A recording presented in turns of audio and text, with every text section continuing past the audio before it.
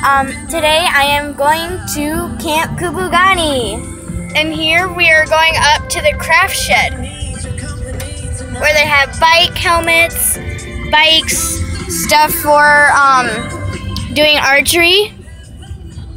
And here is the lake that they have that comes down the dam, is right here, because they have a little waterfall. And here is the old schoolhouse, and it still has desks, a chalkboard, and everything inside.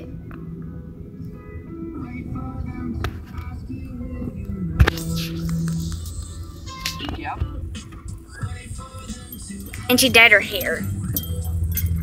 And here is Camp Kupugani, also known as Camp White Eagle. I made a donut.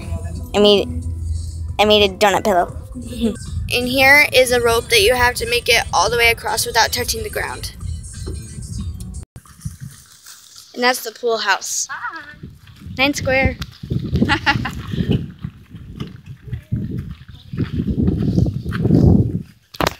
Okay, so I will be gone for 2 weeks.